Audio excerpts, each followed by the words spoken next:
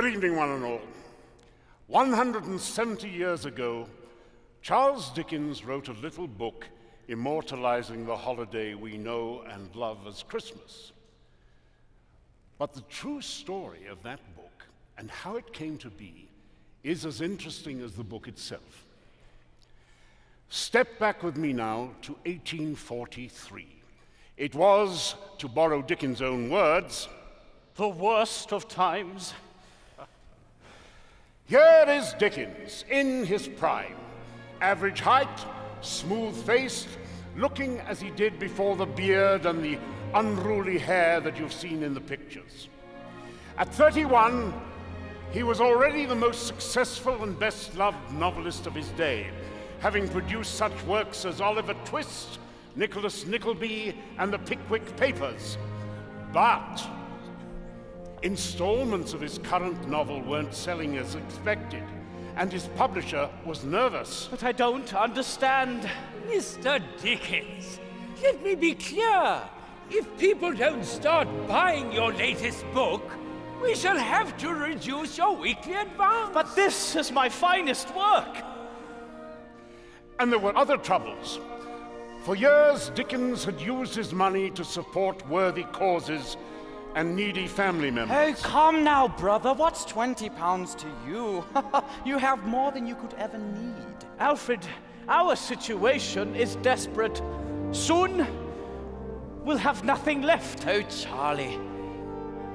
To make matters worse, Dickens' wife, Catherine, was expecting. Charles, we're soon to have our 5th child. Can I not even have the semblance of a proper nursery? Kate, my dear, please, try to understand that in 3 months we may not even have the semblance of a proper house. With a heavy mortgage, mounting bills, and the cost of maintaining his public presence, Dickens was on the brink of bankruptcy. My love, what will become of us? What will become of our children? That autumn, Dickens walked the streets of London. Night after night, mile after mile, he looked into the faces of London's poor, and he saw the spectre of what might be. Aunts! Aunts! What's it, mister? Oh, it's a proper gentleman. Spare a bob, will you, sir? Passing dingy basement windows, caked in soot and dripping with condensation, he was haunted by a memory from his own impoverished childhood. His father was dragged off to debtor's prison, and 12-year-old Charles was taken from school and required to labor in the dismal dungeon of a boot-blacking factory. Shrinking from his father's fate, Dickens closed his heart, his mind, and his purse. As he walked the narrow alleyways and empty park lanes, alone, depressed, hands in his pockets, his mind worked on his problem, as his problem worked on him. What could I write quickly? A brief tale, 1 volume. Finished in time for a holiday gift? Yes. Let me see. With each step, an idea began to take shape in Dickens' mind. Why not bring all of this to life? The story of a man so preoccupied with money that he cannot appreciate the joy of family and friends. A man so fearful of ignorance and want, he cannot embrace the abundant beauties of life. Emboldened by his idea, Dickens sequestered himself in his study and began to write. The central character, a tight-fisted, hand at the grindstone, Scrooge! Humbug! Brilliant. With a dead business partner who regrets his own miserly ways, Jacob Marley. I wear the chains I forged in life. Visits him. And a clerk, Bob Cratchit, his wife, his family's sickly son, a nephew, and a whole myriad of debtors, all of them suffering, because Scrooge sees only himself and his own needs. How to give Scrooge a new vision of his life and the people around him, a vision that will change his heart. He would need a helper, a guide, and Dickens provided one by reviving a character he had originally created for another story, a ghost, though he was far from ghoulish. A jolly giant. He comes with a sparkling eye, genial face, open hand, joyful air. We're getting there. What does an author learn from the characters he's inventing? How might a genial ghost change the way Dickens sees the world? This is where I come in. Charles! What is it? Who are you? Come in. Come in and know me better, man. I am the ghost of Christmas present. Yes. Let me get this down. Put it away. Look at yourself. Day after day you hold onto your pen, clutching tightly to the world as you know it, afraid to leave it behind for something better. Afraid? But yes. And yet, here you are, approaching the season when hope and abundance should fill your heart. You mean Christmas? Indeed. At least you've not forgotten that. Oh, I've always seen Christmas as a wonder, sir. What with all its merriment and whatnot. You've seen practically nothing. I haven't? No, you haven't. Look out there. I can't see anything.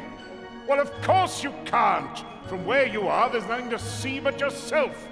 Hold on to my robe. Come on now. A breeze.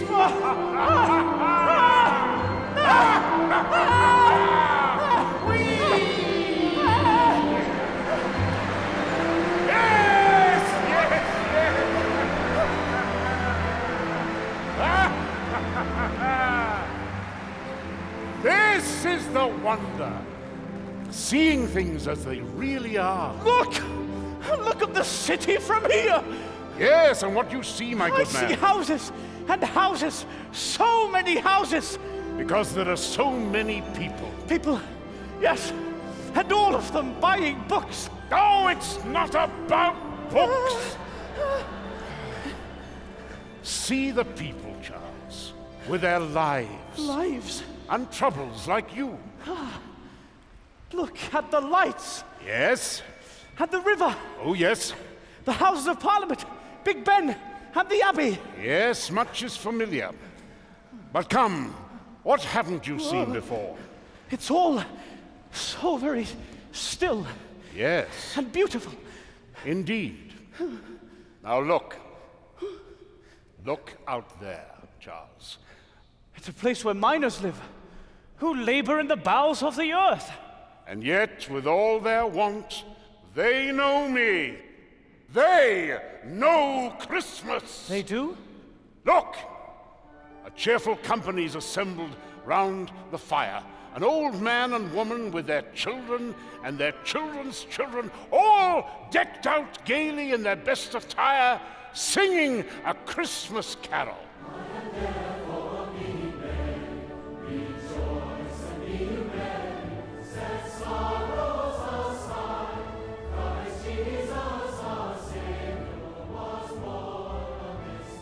They are so poor. They haven't anything at all but each other. It's true. Now go on, Charles. Fly on. There's more for you to see, and see for yourself.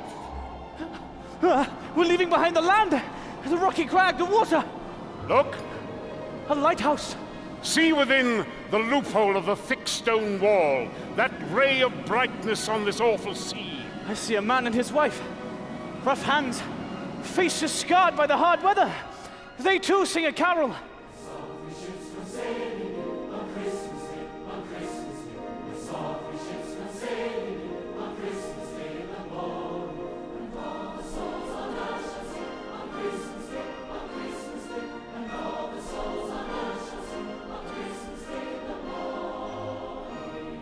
How happy they seem to be. Ah, now you're beginning to get a glimpse of it. On you go, across the black and heaving sea, far away from any shore. Oh, a ship! Yes. You see the helmsman at the wheel, the lookout in the bow, the officers in the watch.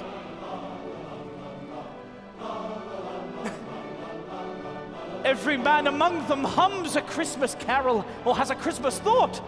And speaks below his breath of Christmas with homeward hopes. Christmas in their hearts, and it's enough for them. Yes, yes, now on! London again. Ah, the Marble Arch. Kensington Gardens, look, the Thames. But what do you see, Charles? What do you really see? Ah, there. I see an orphanage. A workhouse yard with so many poor, miserable orphans. So pitiful in there.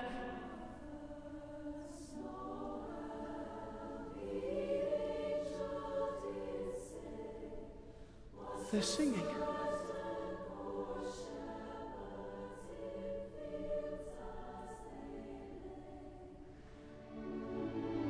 In their wretched condition,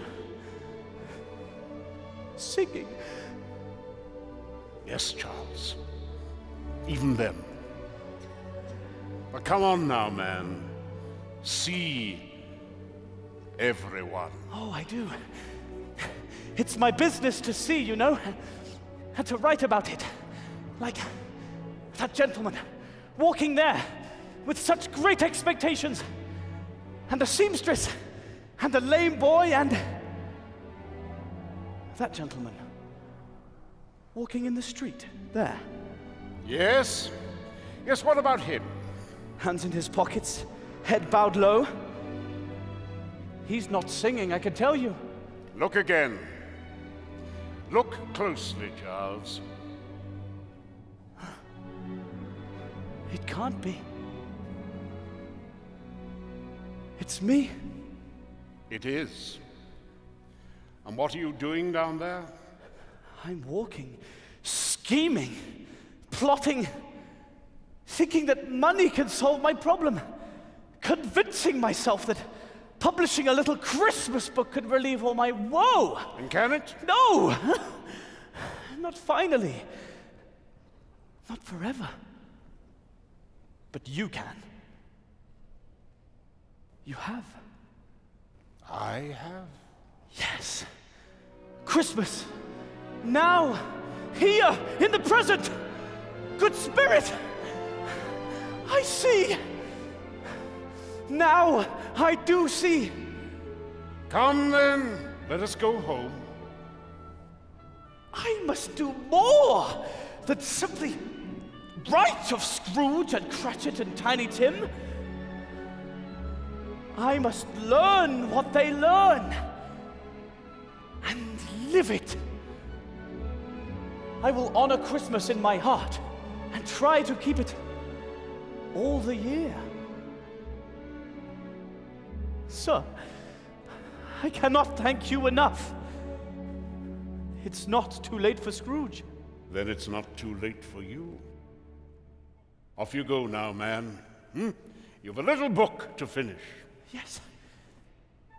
Yes! And you'll be in it. Let me see. How did it go? Come in, exclaimed the ghost. Come in and know me better, man!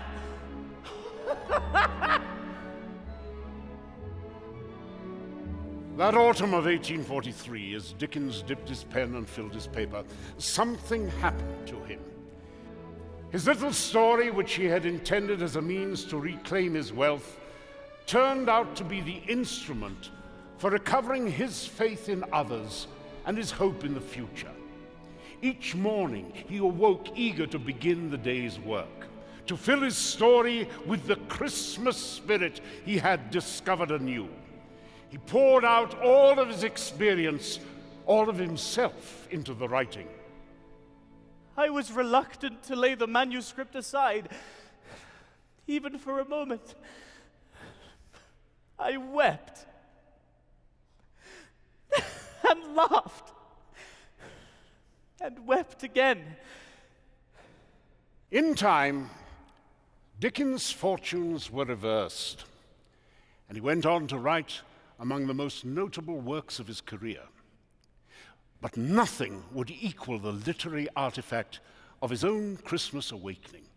Whether by ghost or no, there, on the streets of London, in the midst of insecurity and confusion and fear, Charles Dickens discovered the Christmas spirit for himself. The words of Scrooge's nephew are his own.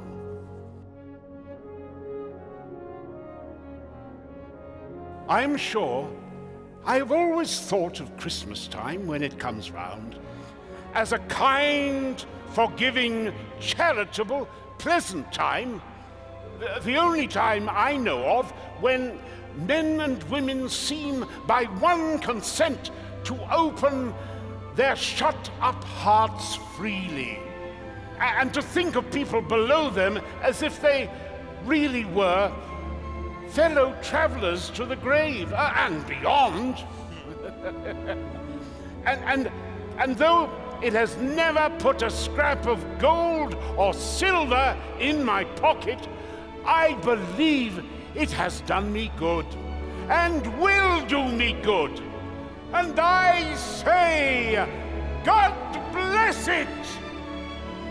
To which we add, God bless us, everyone!